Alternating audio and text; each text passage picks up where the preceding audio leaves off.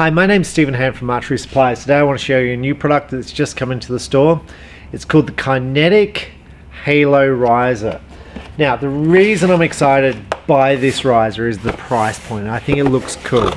Now, I haven't done a review, they literally just come in, so I want to show you this. Now, Kinetic to me, so this is out of Europe, and they do a range of stuff. So when I say stuff, they do compounds, they do recurves, and I've had a lot of success with the Kinetic limbs. They're a carbon foam limb, and I think price point is, like 170, something like that. And I've sold a heap of them, and I've had no complaints and no returns, which is very unusual for a recurved limb. So this is the Halo Riser. I think the finish is amazing. You can just see it glitters. Price point on this bow, look, I haven't priced it yet, but I'm going to price it after I finish this video. Probably 150 bucks. Now this puts it at the cheap end of recurve risers, and by the look of the riser, I think it's so price competitive that it's crazy. International finning limb, so it's not a screw-in limb. It comes in a whole range of colors. I'm going to show you all the colors, but the grip feels like a win-and-win grip. So if you grab a win-and-win motive or a forge grip, that's what this grip feels like, just out of the packet. Black plastic. It's a sort of, it feels like it's got a bit of a texture on it, like feels a little, when I say sticky, it's not sticky, but it's got a texture, so your hand kind of grips onto it. It's not a smooth plastic, it's a grippy plastic. That's for your clicker there. That just comes off. Pretty, like, to me, incredible value. It comes with a little accessory thing in here. Now this reminds me very much of the PSE riser, and I can't remember. I can remember what it's called. It's called the PSE Theory. So have a look at the PSE Theory. This could be the same riser as it, and I've probably got one sitting there on the shelf, but it looks to me to be the same. The price point I think is better than the PSE Theory, just from memory. The PSE Theory was never too badly priced. It was always at the cheaper end of town, but not this cheap. This is very affordable. Where does this rate in the price scheme of things? It rates next to the Samick Ideal.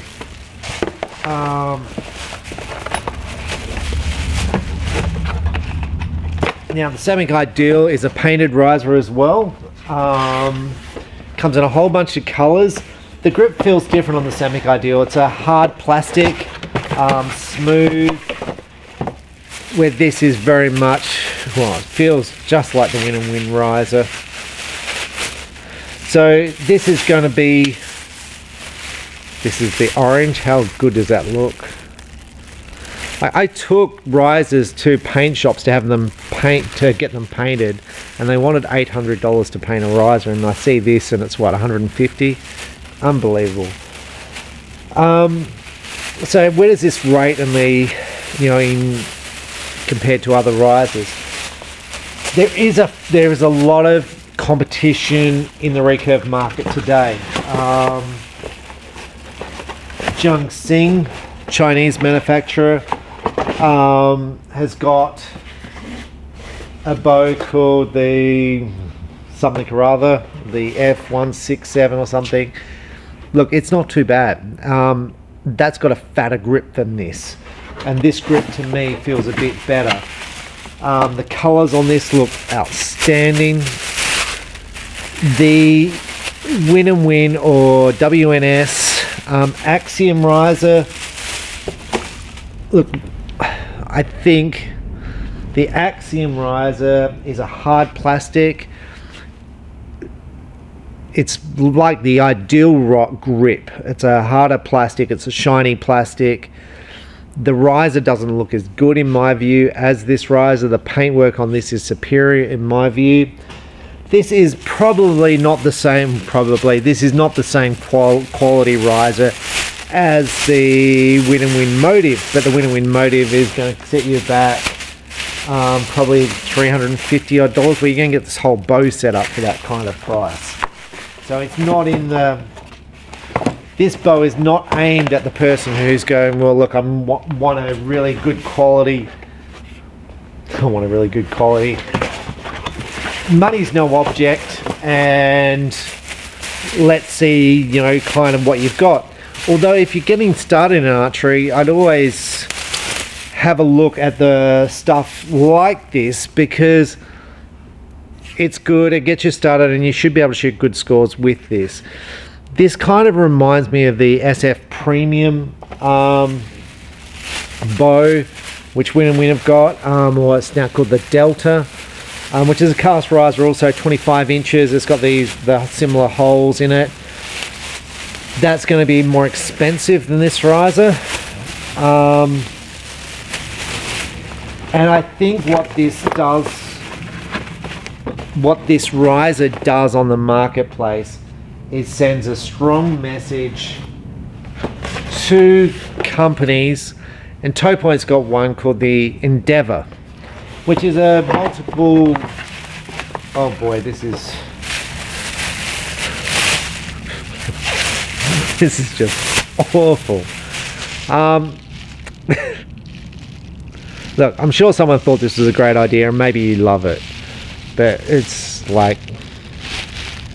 Look, I love the other ones, I'm not loving this. But that's personal preference, and someone obviously will probably like this. I'm just not one of those people. The Toe Point Endeavour is a cast riser. It's a fatter grip. It's basically the same as the Jungsing riser.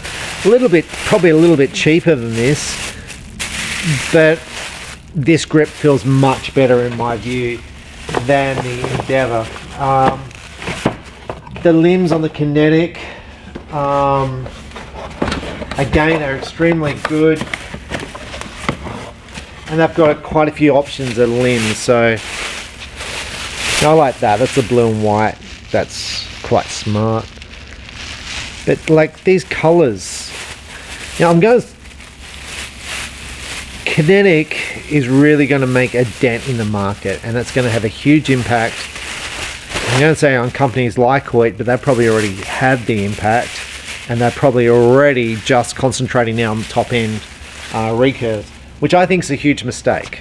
I think companies should offer the whole range from bottom to top, because it makes it easy for a shop. If you're a Hoyt shop, you want to have Hoyt bows at the $200 price point, and you want to have them at the $1,000 price point, because it makes it easy for you to sell stuff.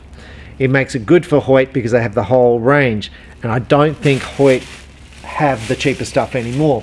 They used to when I got into the sport, but it's with bows like this, it's really making a statement to bow manufacturers that you're not going to be able to compete against a bow like this. But to me, like, I think there's a market for this in shops. There's the purple and black, which looks spectacular.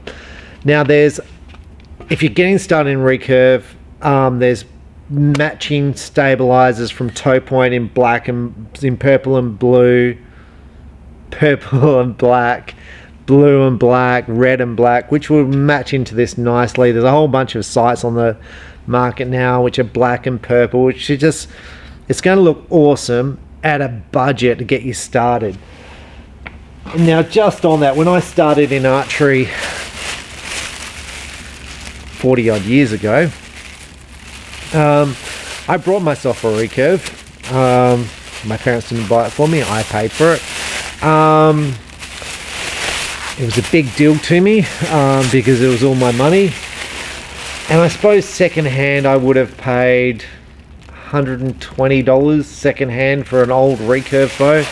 These bows are so good today, and the arrows are so good that for a low cost you get a really high quality bow that you're going to be competitive against top archers with. So I suppose what I'm saying is, to get started, don't feel like you're going to need to go and spend $1,000 on a bow. That's no longer the case. surely, like, if you want to go and spend $1,000 on a bow, go your hardest, don't let me stop you. But this and the kinetic stuff is really good value and great to get people into the sport. I'm Stephen Hand from Archery Supplies. Check out the Kinetic Halo at your local shop, and it's always good to have a feel of the riser, see what you think of it, compare the other risers. I mean, I've got a wall of risers there, and people come in, they go, I like this grip, I like that feel, I like the high grips, I like the low grips.